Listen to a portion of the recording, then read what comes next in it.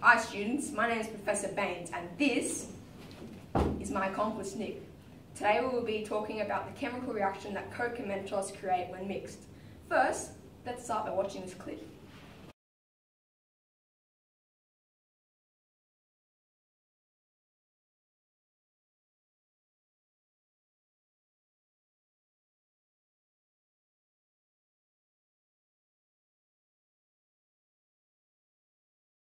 As you can see, all the carbon dioxide in the Coke, all that fizz, is squeezed into the liquid and looking for a way out.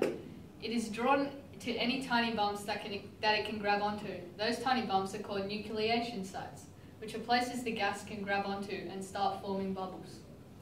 The Mentos is covered with thousands of little bumps. There are so many microscopic dents and bumps on the surface of the Mentos that an incredible number of bubbles will form around the Mentos when you drop it into the bottle of Coke.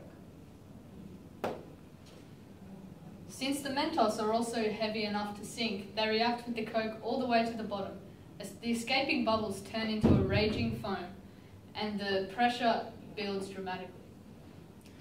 All that pressure has to go somewhere, and before you know it, you've got a big explosion happening.